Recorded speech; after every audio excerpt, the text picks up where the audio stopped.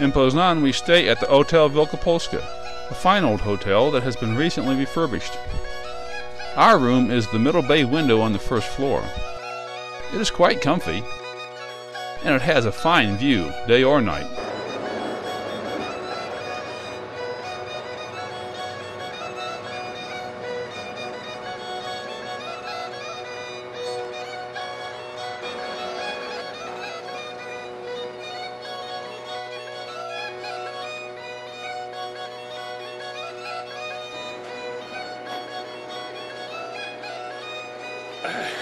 Well, this is so much fun. I'm having such a great time playing with my new camera in this wonderful place. Oh, it's just so exciting.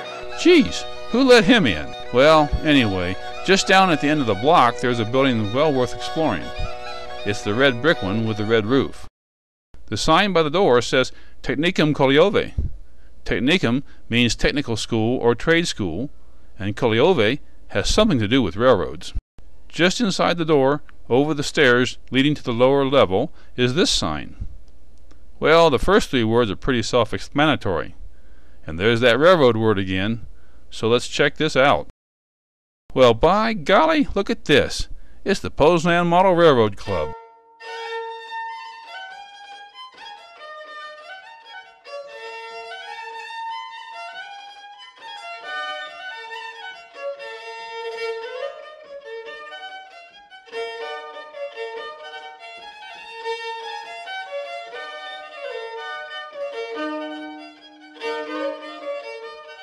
For many years it was a modular layout, and that heritage is still evident if you look close.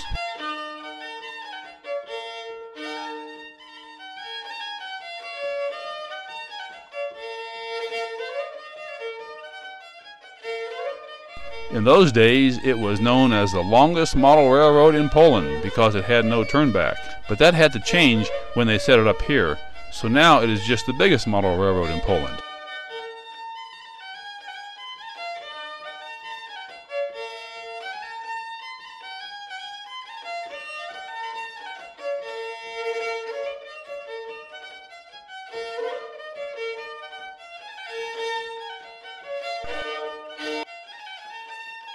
Here is the club's lounge, library, and workroom.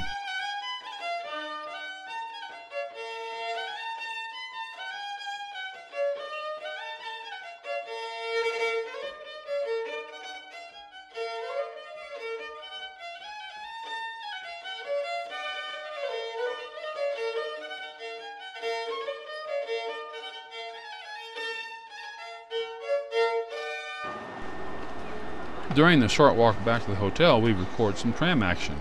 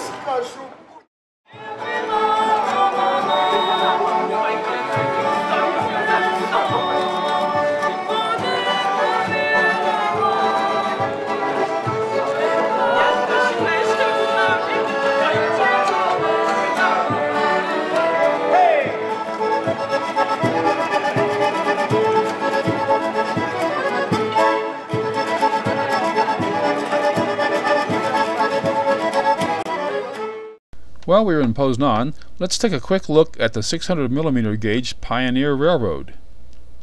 Under the Soviet system, most trades supported pioneer programs for young people. They were similar to the scouting programs in the West, except that they were focused on the acquisition of trade skills.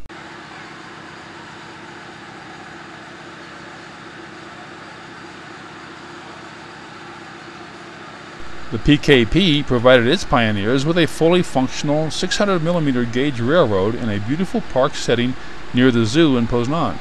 The pioneers were responsible for maintaining and operating the railroad, which transports people from the bus and tram loop at the station through the park to the zoo.